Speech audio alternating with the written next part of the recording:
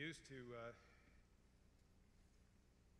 kind of making fun of this story, right?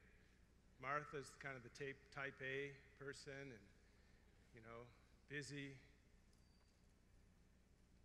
And Mary's kind of like the slacker, but contemplative. Obviously, there's more to it than this, right? It says, Martha was distracted with much serving. I know in the other text it said burdened with much serving. This translation, she was distracted with much serving. And it's so wonderful to be around people who are used to hearing like Bible stuff, because I can say this but not get a totally blank stare. All right? So this verb is in the middle voice, which in the Greek language, it allows for a reading that's reflexive. So another way we could say this is that Martha was distracting herself with much serving. And Jesus reveals that later because he knows that what she's doing is a symptom of something. And Jesus, in a few verses, he's going to diagnose it. And then he's going to offer the prescription, the cure. But this distracting herself captures my imagination. How many of you have ever heard of the kind of state of life or state of being that a person can be in that's described as FOMO? F-O-M-O? Okay. If we're of a different generation, you would probably understand this. You may be afflicted by it and you don't even know. It's called fear of missing out. Does that make, it's that you've heard of, right? The fear of missing out. And we see that a lot especially in the younger generation. But many parents suffer that too. It drives a lot of parents to get their children into all these different activities because of the fear of missing out. It's an existential fear. It's not just because it's about, like, especially for a parent, it's a real fear. I got to get my kid in the right school. I got to get him into the right university. They've got to get the right grades. They've got to have a good resume. And so their kids are pressured into all these things. Why? Because the parents are afraid that they'll miss out. It's an existential thing.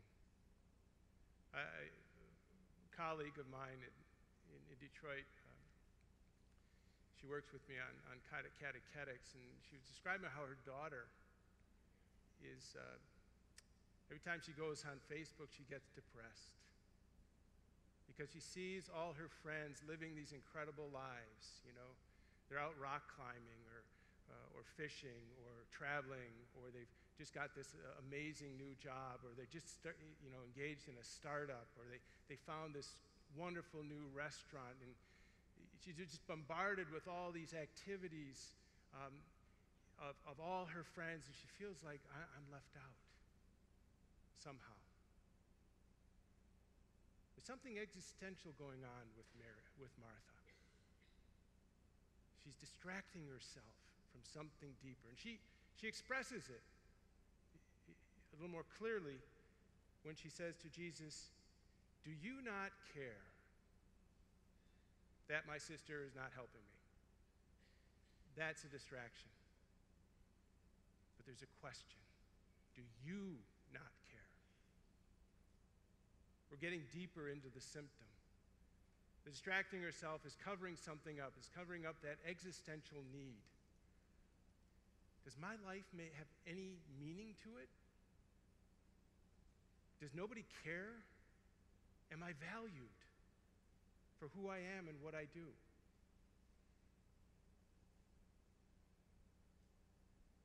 It's not that she's just working hard.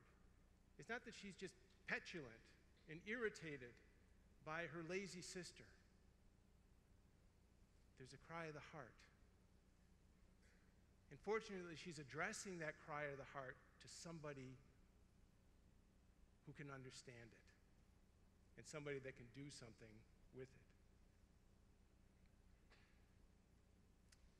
So Jesus offers the diagnosis. Martha, Martha. And it's interesting, the scripture, it's when Jesus or when God repeats a name, Abraham, Abraham, there's a challenge about to come, right? Something is going to be, something new is going to enter your life. You are anxious and troubled about many things. You're anxious. You're lacking hope. You're lacking the peace that comes from hope. You're troubled, and trouble doesn't just mean like you've got indigestion. Again, it's something bigger. The word comes from to throw into commotion, to start a riot. Those are the something. It's a huge upheaval going on in her life because she has no foundation. She hasn't found the one foundation.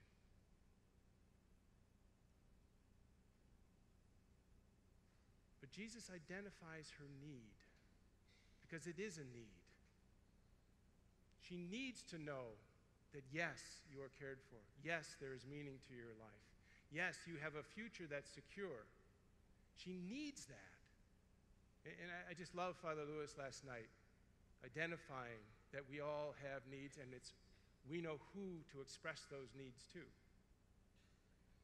She hadn't quite gotten around to that, but Jesus takes the initiative. You have a need. And he said, there is one thing that is a need. She thinks there's many. That's why she's distracting herself, because she can't focus on one thing. She's trying all these different things. Maybe this is going to satisfy me. Maybe this is going to bring me fulfillment. Maybe, if I travel, I'll have a sense of the broader world. Maybe if I get the right job, there'll be some meaning in my life. There's one need. Mary has chosen the good portion which will not be taken away from her. Jesus is making a big reference here. The chosen portion. That word portion is connected to the word an inheritance. It's used in the Old Testament of the inheritances of Israel, described in Numbers. When God says, cast by lot and apportion the inheritances to the 12 tribes according to the lot. What's the lot? It's the lottery. What does it express? It expresses that God is choosing for each of the tribes this portion of the land that will not just be, a piece of land, but it's God's tangible hope, God's tangible provision for his people. Because the land means, for one thing, sustenance. As soon as they began to eat from the fruit of the land, the manna ceased. What was manna? Manna was their provision in the wilderness. Now as God is giving them a tangible hope, the land.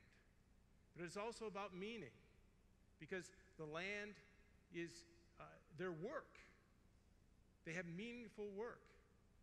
They found in their way their vocation, how they express their care of the land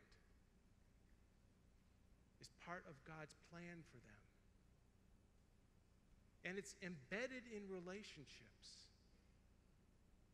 something that our society is so sorely lacking.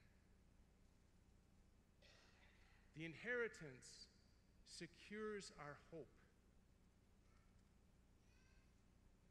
Later on in the scripture,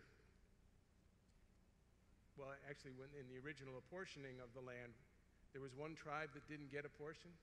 You guys all know what that one was? Thank you. See, it's wonderful to preach to folks like you. So, because I probably would have, from a parish, I might have heard like, Samaritans. So, whatever. No judgment. Psalm 16, verse 5. The Lord is my chosen portion and my cup.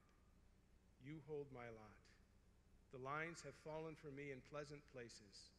Indeed, I have a beautiful inheritance. It's the inheritance of the Levite. The Lord is the chosen portion.